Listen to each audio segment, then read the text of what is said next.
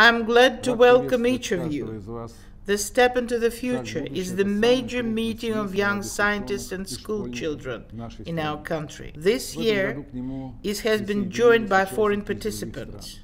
In 2021, the forum has seen its 30th anniversary. For all these years, it has been aiming to open talents. Winners' projects change both people's lives and reality. For example, Dmitry Abrashin, a 10th grade pupil, has created an electronic assistant for people with troubled color perception. A number of national projects initiated by the President's support the youth scientific and creative activities. St. Petersburg is famous for its advanced schools, universities, and scientific institutes. Our city is among the top 100 best student cities in the world, where 316,000 students are educated. Some 1,700 people receive grants, prizes, scholarships from the government. The system of supporting young scientists includes 15 major competitions, joined by over 7,000 people, from school children to young doctors of science. 13% of presidential grants for young science go to researchers at St. Petersburg. Its inhabitants have won the President's Prize in Science and Innovation for young scientists 9 times. We understand that future scientists and specialists need to be grown-ups in school. Therefore, we are developing and enhancing the further education system by establishing children's technological parks and quantorium network. The Academy of Digital Technologies is open for every person. Last year, the first IT